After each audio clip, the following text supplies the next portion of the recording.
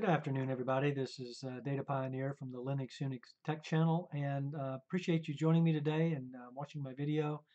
If you haven't subscribed to my channel, the Linux Unix Tech Channel, please go ahead and do that and hit that subscribe button. If you like this video at the end, go ahead, please, and subscribe to that as well, and like that video rather. And today I've got a little bit of a treat for you. I haven't looked at Fedora for a while. The last time I used Fedora distro was in a combination, a spin, if you will, of another distro called Ubuntu that I'm sure you're familiar with, and it was called Feduntu 2012. So it's been a while. It's been about 7 years. But I thought I'd give Fedora 31 Workstation a look because it has recently been upgraded, and I wanted to give it a try. I'm out on the Fedora website right now, and Fedora is available in the server and workstation. And so for Fedora 31 Workstation, if you click on this link, it takes you out here.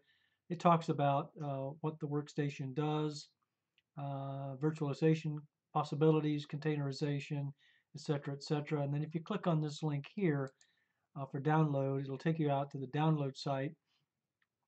The Fedora Media Writer is available for Windows or Mac OS, but the Linux ISO for the Fedora distribution, in this case Fedora 31 x86-64 DVD ISO, is available from this download link right here.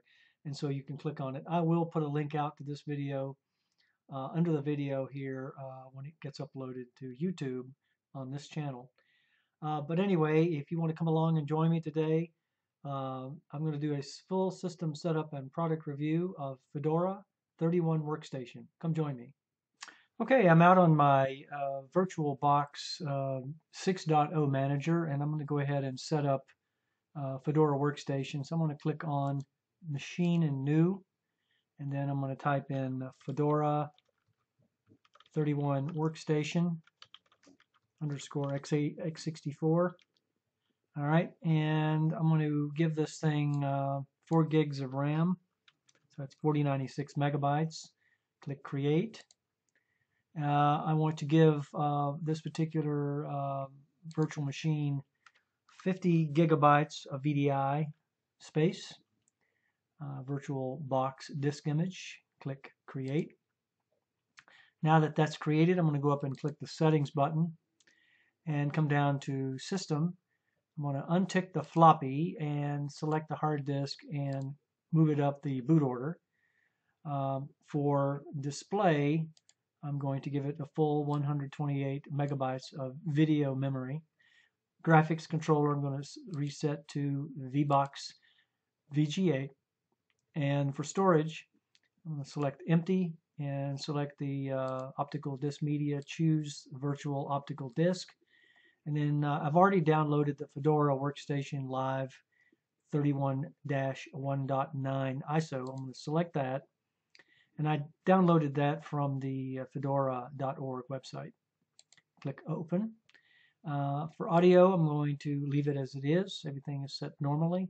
For network, I do need to change the adapter that's enabled here for adapter 1 away from NAT to bridged adapter for my Realtek PCIe GBE family controller because I want the VM to be on the same network as my main PC.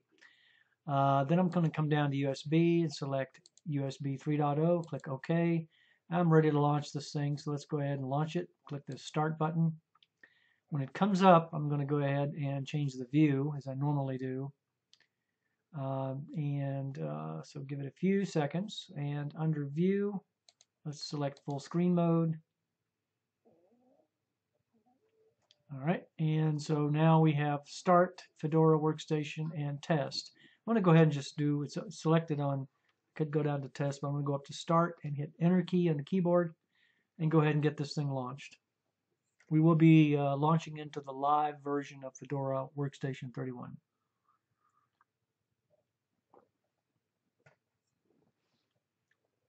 I'm going to go ahead and cancel this. It's checking the disk. I really don't need it to do that because this media is a virtual machine. I don't need to have it verify it.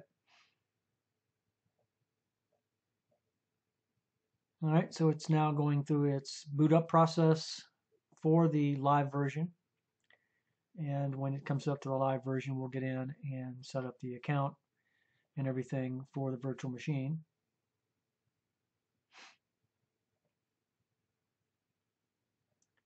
I'm looking forward to taking a look at Fedora 31 Workstation because Fedora is a product I've used before. In this system setup and product review, I'm going to take another look at it. It's been a while since I've seen Fedora. It is based on Red Hat. Fedora is a Red Hat spinoff, as is CentOS. But Fedora is based on the GNOME desktop manager, and so it will have GNOME. I'm not sure which version exactly of GNOME desktop manager it has, but it's probably 3 dot something. All right, so it's coming up to full 1920 by 1080. And here we are. Okay, so now what we can do here is we can try Fedora, okay, or we can install to hard disk. Now, I really don't need to try Fedora here because I'm not installing this on bare metal. So I'm going to go ahead and click the install to hard disk or hard drive and get this thing underway.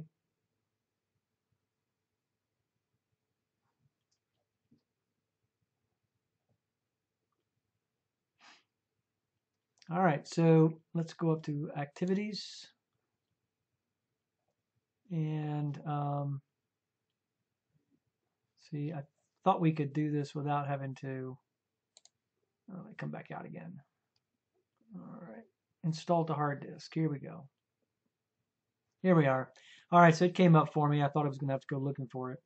All right, so now I'm in the Welcome to Fedora 31, and its language is English, and the United States English here is fine.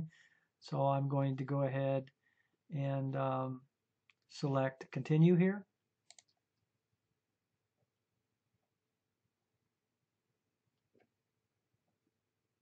All right, so now that I'm in the installation summary, the system needs to be set up for the installation destination. And so I'm going to go ahead and click that. And it brings us to this installation destination screen. I'm going to select the 50 gigabyte hard disk. Okay. Don't need to add a disk. Have selected it, however, and now I need to set up the storage configuration as an automatic. I'm not going to do anything weird here. But I do need to encrypt my data, so I want to do that. And now that I've done that, selected the hard disk, I should be able to select Done, and it should move on. I do need to put in the disk encryption passphrase, however. Let me go ahead and do that.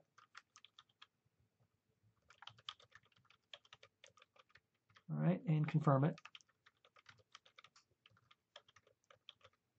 All right, so it's confirmed. Let's save the passphrase.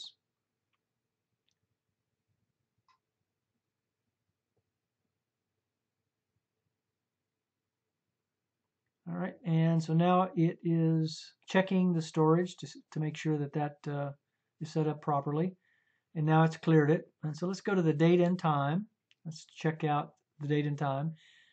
It is America, region, city, New York. That's where I'm at in this time zone. I'm actually right there in North Carolina, but it's in the New York time zone, so I'm good to go here. So let's, we've got new, or network time rather, turned on, so that's good. And let's click Done and move past this. All right, so now that that is done, we can go ahead and begin installation. So let me click Begin Installation. At this point, there is no going back. It's formatting the VDI space and configuring the dev SDA2,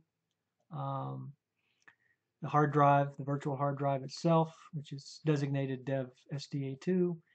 It's going to go ahead and install the system, and this is going to take a little bit of time, not too much, but I'm going to go ahead and pause the video and come back when this is completed. Okay, I'm back, and the installation process has completed, and as you can see, it says complete. This did take about 15 minutes or so So it does take a while to install Fedora 31. Not too bad though. I've seen longer installs. All right, so I'm going to go ahead and click the Finish Installation button here, and that should take us out to a restart of the system. If not, I'll restart it manually. I may just do that anyway, just to ensure that it is going to restart properly. So let's go ahead and do a restart. Restart the system. It should boot up now to the hard drive rather than the optical media, and I did encrypt the drive, so we'll have to enter the encryption password.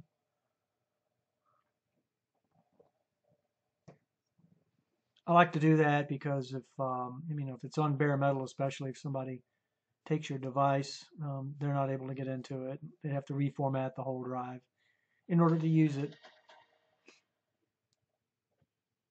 All right, so it's coming up now in VirtualBox. And hopefully it'll come back to 1920 by 1080 full screen. I have a 1080p widescreen monitor. Okay, here is the Fedora screen that we get, and I need to enter the encryption password, or the decryption password in this case. Let me go ahead and do that. And decrypt the drive, and it should boot up. This is a very professional looking login screen. Well, not login screen, but startup screen. We'll get to the login screen here in a moment. Kind of reminds me of Windows 10. You don't usually see this in the Linux distro, so very nice. Looking forward to getting into Fedora 31 Workstation and taking a look at what we have. Heard some good things about it, and so we'll check that out here in a moment. Okay, so it's coming up now, and it should get to a login screen here, unless it needs to set up the accounts and everything. I really can't recall from the previous experience with Fedora, but we haven't set up an account yet, so we won't get a login screen, or shouldn't.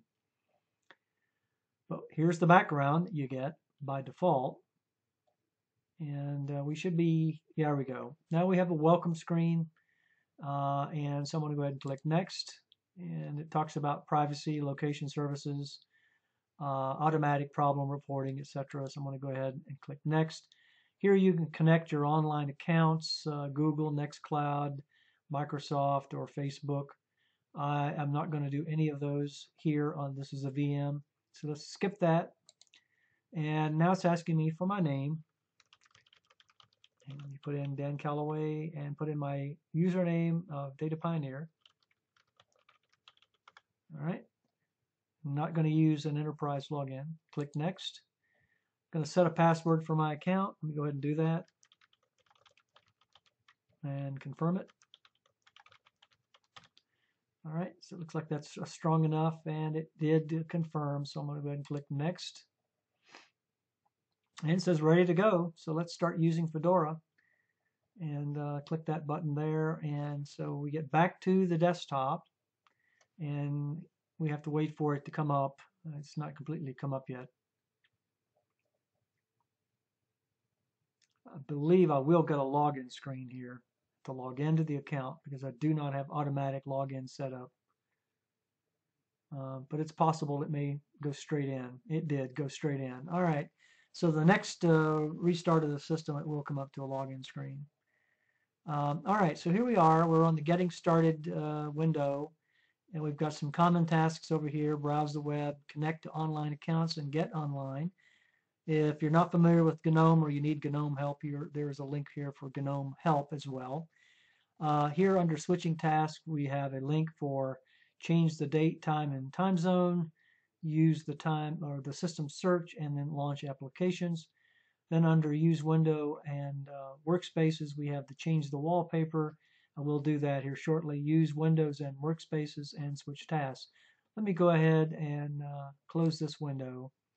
All right, and let's go out and look at some things here. If I click that, that's going to show the applications, and it should come right up. One of the things I see already in Fedora 31 Workstation is it's very responsive, very responsive. So let me go ahead and click that. Get back out to the workstation. Let me right-click and change the background. And so when that comes up, it shouldn't take very long at all. All right, so we have it here. I'm going to go down and select a new new background. I don't like the one here. I mean, it's okay, but I prefer one like that one. And notice here we have set background and lock screen, set background or set lock screen. This is new in this particular installer and not necessarily new to Fedora. I've seen this before in Ubuntu. Um, so we have this. I'm just going to set background for now, and that should bring up the new background that we have. Okay, and so we have a new background set up. I'm going to go ahead and restart this, and then we'll come back after we log in.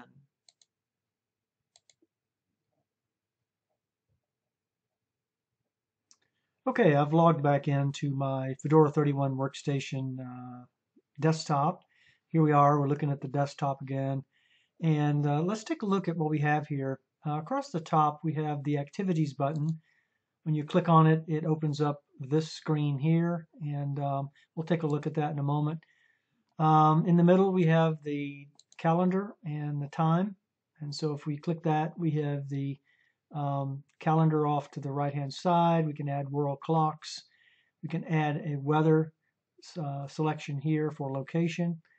Or we can clear that as well with no notifications here. Okay. And then off to the far right, we have the wired connection here for the network setup. My name. I've got my control here for volume. I have a control here for, if I click that, it will bring up an interface here momentarily. It tells me that I got software updates available. I'm not going to do that right now. But anyway, it brings up the settings here for devices. And we'll look at that here in a moment. Here's the volume control again. Here's the control for setting up, turning off, restarting, or powering down. I'm going to cancel. And then lastly, we have the down arrow, which does the same. Okay. So let's get into the activities. As I did mention before we get into activities, though, this is a GNOME 3 workstation that you're looking at, or a desktop environment that you're looking at in the Fedora 31 workstation. So keep that in mind. It's a little beefy, but yet even though it's a GNOME 3.x environment, which typically is slower than most, like XFCE or others, even KDE for that matter. This particular operating system, distro of Linux, is pretty responsive, to be honest, and I was really surprised about that. I recall from, as I mentioned earlier, when I worked with Fedora 31 workstation, or Fedora 31 rather, Fedora rather, Feduntu 2012, back in 2012. It wasn't as responsive as this is, and so I was surprised. With Fedora 31 workstation, it seems to be very responsive. So let's click Activities and come down. We've got the Firefox web browser. I'll go ahead and click on that and open that up. Now, Firefox has a tendency to be slow sometimes, so it has nothing to do with the operating system, but that opened up fairly quickly for me. All right, so I'm out on the fedoraproject.org documentation site, and so let me go over to the pancake and click on that and come down to Help, and let's go out to About Firefox, and so I can see that we're running. Let me get rid of these notifications. I'm running Firefox browser 70.0 64-bit. That is the latest browser from Mozilla for Fedora. So we've got the latest version here. All right, so let's go ahead and close Fedora. Close the Fedora site on the Firefox web browser. Let's go back into Activities and come down. We've got the Rhythm box. We've got Files. Let me click on that. And we do have here the pretty plain Jane looking, if you will, Files Manager. And we are running, this is Files 3.34.1 stable. and you can go out on the website here. But that's what we have, and there's really not any way to really tweak this to make it look better. I know if you're familiar with Ubuntu 1804 LTS or 1910, you do have the same file manager, which is files. You can change it. It does look much better, but that's not the case here. That's okay with me. I mean, I don't mind the fact that you can't really tweak the look of it.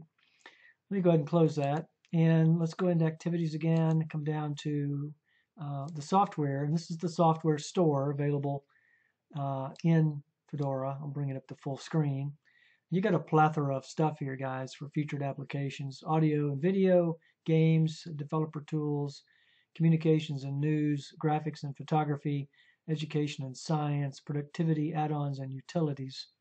And if you scroll down here, you've got Stellarium, Inkscape, et cetera, et cetera. These are the editor's picks. And then you've got the recommended audio video applications here. And you've got the recommended games. I'm not a gamer, so I'm not really that interested in games that are available here. But if you are, there are plenty of them here. Now, under audio and video, if you click on that, it takes a few seconds to develop, but you've got a bunch of stuff in here. G Radio is one that I like. I've got it installed on my laptop. I really like it because I can get radio stations from around the world, news, music, etc., etc. Here's Quadlibet, which is a manager of music, kind of like iTunes, but is an open source product, Quadlibet. I use that quite a bit. You got Audacious, you got Sound Converter, to name a few here. So you've got quite a bit of things here to pick from. So the list goes on and on and on. So there is no lack of applications to install and play with here in Fedora 31 Workstation. Games, of course, I'll click on that to show you what we have available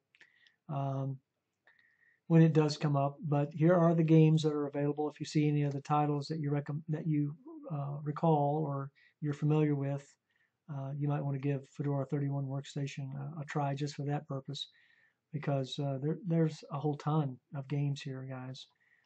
If you're a gamer, you've come to the right distro. Communications and news.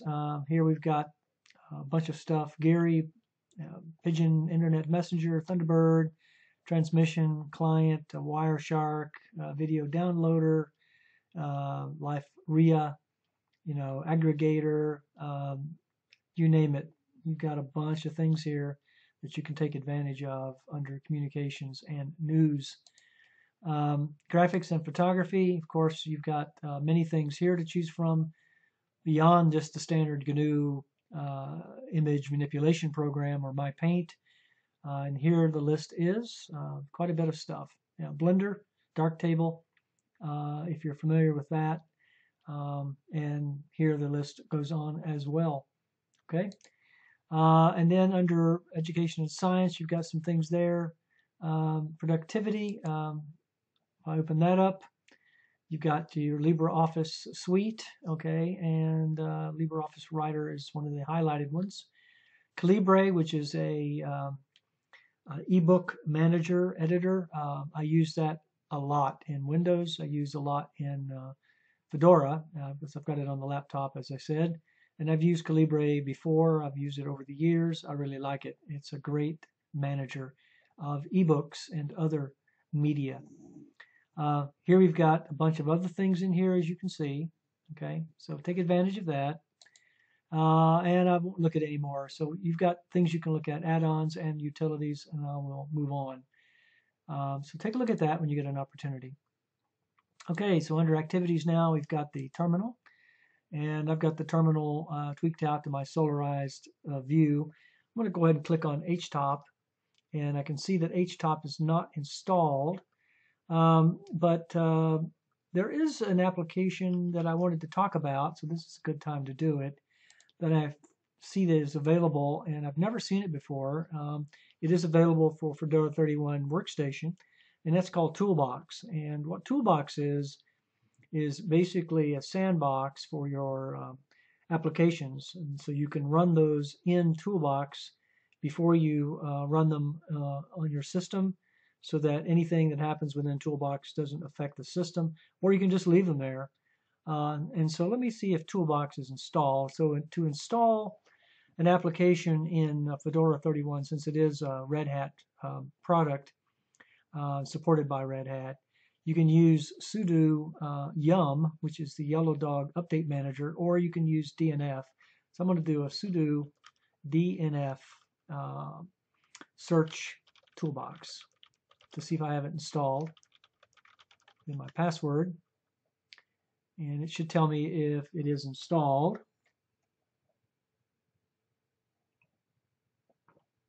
Okay, and looks like I don't see where it says it is installed.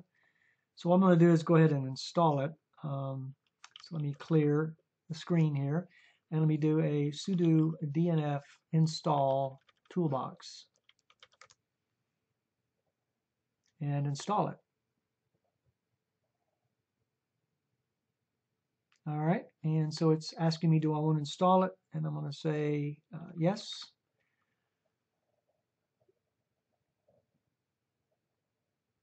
Okay, so it's complete, so it's installed, and so let's go ahead and use it. So in order to use Toolbox, you can see here that I'm actually on my prompt here in the terminal. Okay, so it's an unprivileged prompt for Data Pioneer at localhost.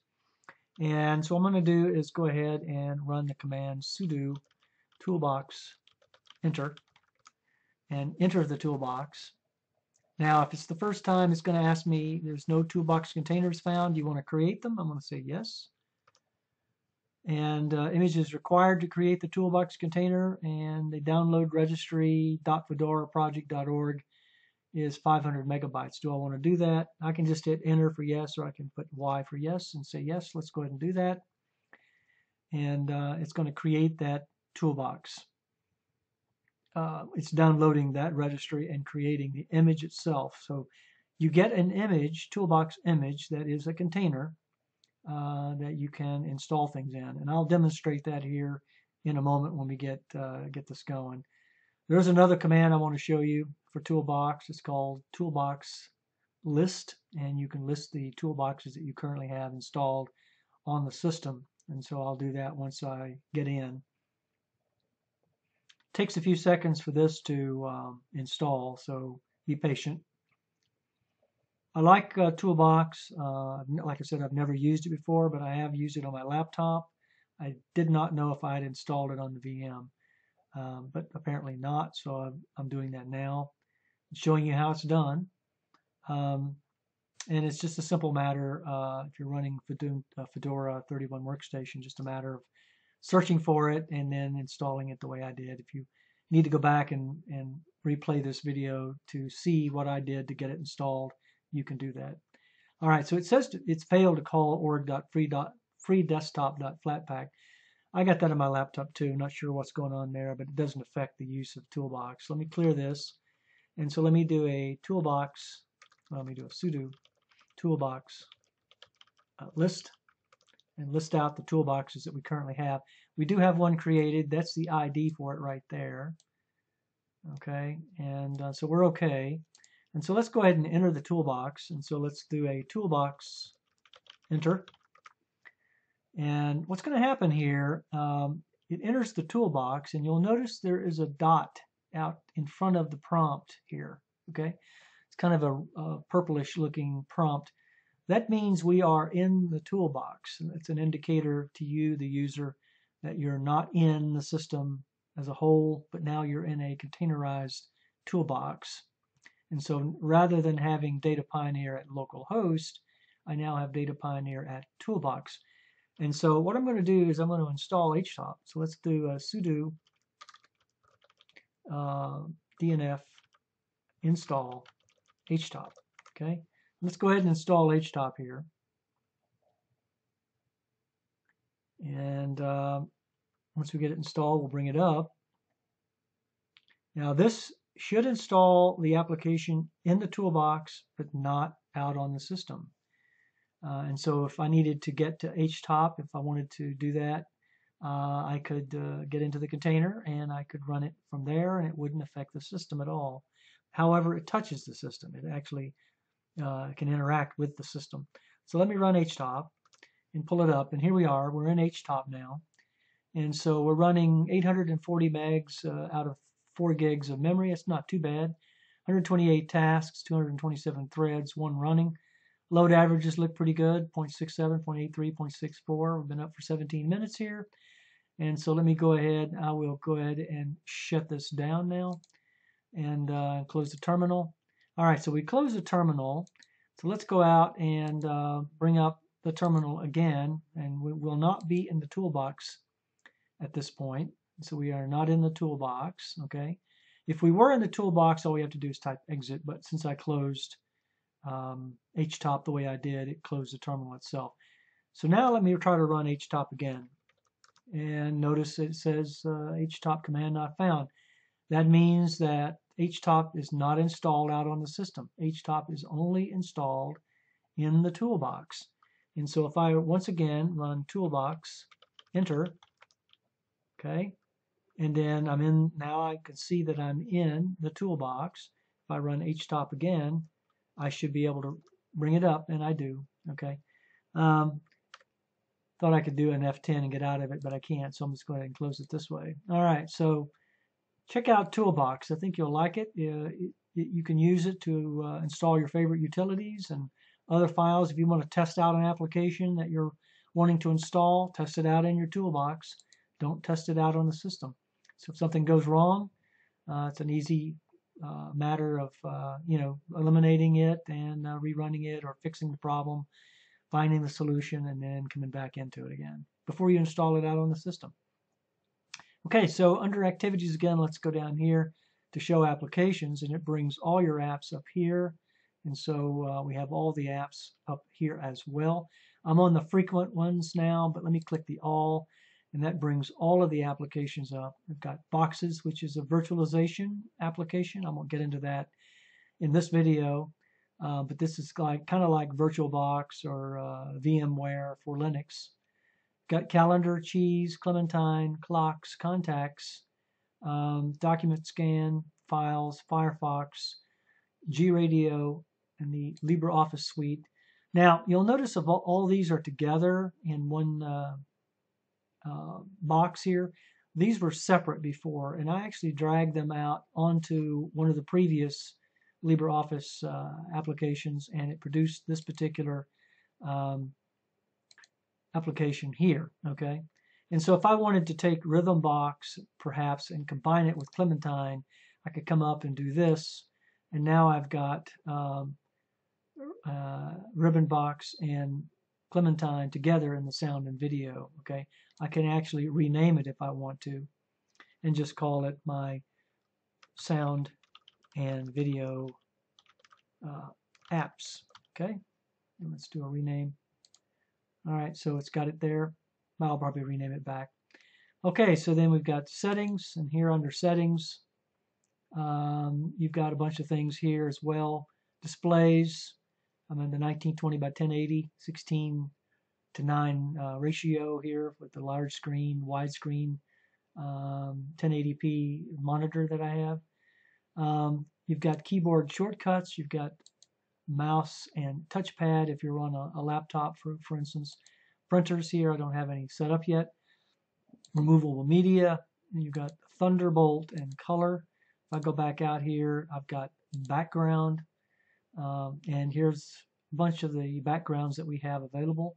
Not bad, pretty good selection. I'm on this one right here, of course. But you've got a handful, and then you can actually go out and get backgrounds. You can add a picture from your computer or whatever you want to do. Notifications, we've got the search here that you can turn on and off for various categories, region and language, universal app access, online accounts. Got a bunch of online accounts that you can access and set up here within Fedora 31 Workstation. You have your privacy settings here for your microphone, camera. You can turn the camera off, turn the microphone off if you want to, etc., etc. For your applications, you've got things that will handle that as well. And then for sharing, you can share various things here.